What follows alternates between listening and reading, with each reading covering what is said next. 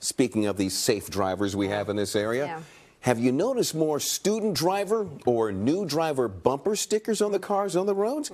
Drivers are telling us that there's been an increase. I see this all the time. News 4 transportation reporter Adam Tuss is looking into the rules of the road when it comes to those student driver stickers. All right, look, you want my take on all of this. I think you're either a bumper sticker person or you're not a bumper sticker person. Personally, I am not a bumper sticker person, but we are starting to hear from people that you're seeing all of these student drivers, new driver bumper stickers showing up on the backs of people's cars. So what's it all about? Well, you see them all over the place, and sometimes there are multiple stickers on one car. I mean, who really needs just one "Please be patient" student driver sticker when you can have 3? So the question, does that sticker change the way you respond to those cars? No, I don't. I work with kids, so no. I appreciate it. I'll be patient and I'll respect the sticker. You never honk at the student driver sticker? Oh, no, they honk on me. A quick search on the internet and you can find plenty of these types of stickers. They aren't illegal to have in any way, but they also aren't a license to not follow the rules of the road.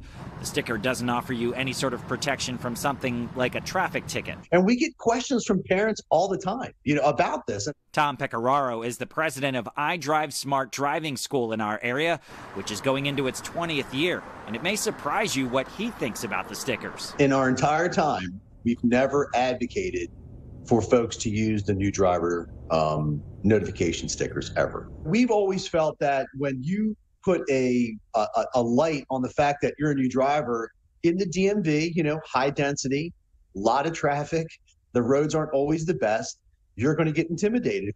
On Twitter, Manny6 writes about the stickers, "I'm like, get out of my way. You should practice very early in the morning when traffic is very light. In the meantime, new drivers, deep breath. You've got this." Out on the roads, Adam Tuss, News 4. I'd be willing to bet that 70% of the times when you see one of them, at least when I do, it's a person with some gray in their hair behind the wheel. It's not the kid. Driver instructors say that the best advice for new drivers is to control what you can control and understand that there are some drivers out there who are not quite patient behind the wheel.